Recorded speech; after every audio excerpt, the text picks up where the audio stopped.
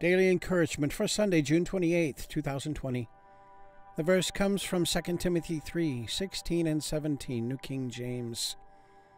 All Scripture is given by inspiration of God and is profitable for doctrine, for reproof, for correction, for instruction in righteousness, that the man of God may be complete, thoroughly equipped for every good work. Thoroughly equipped is the title of today's devotion. The inspired book is the source of the man of God's equipment for his task. Its use, as outlined here, obviously applies to every man and woman of God. However, Paul's words have a very special relevance for those called to be preachers and teachers. For a man of God, we may well read minister of the word, particularly since the next chapter opens with a solemn charge to just such a man to preach the word. The urgent message to preachers and teachers is, do not neglect your Bibles.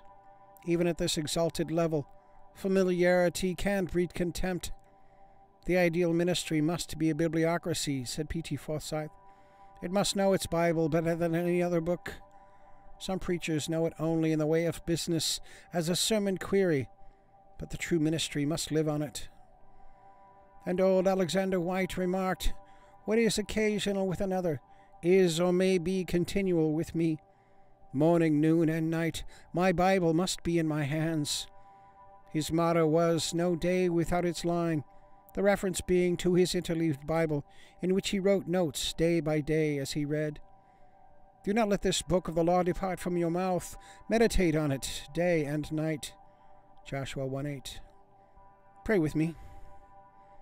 Lord, we thank you for your inspired word. Let great godliness be the profit of your doctrine, being convicted by your reproofs, corrected by your statutes, and instructed in your righteousness. Hide your word in our hearts, that we will be complete and thoroughly equipped to be faithful and obedient according to your purpose and plan. We pray this in Jesus' name, by his death and resurrection. Amen. All right, and the links are there as usual if you want to check that out. So give it a thumbs up and click subscribe and leave a comment, question, prayer request. Love to hear from you. So have a good day. God bless. We'll see you tomorrow.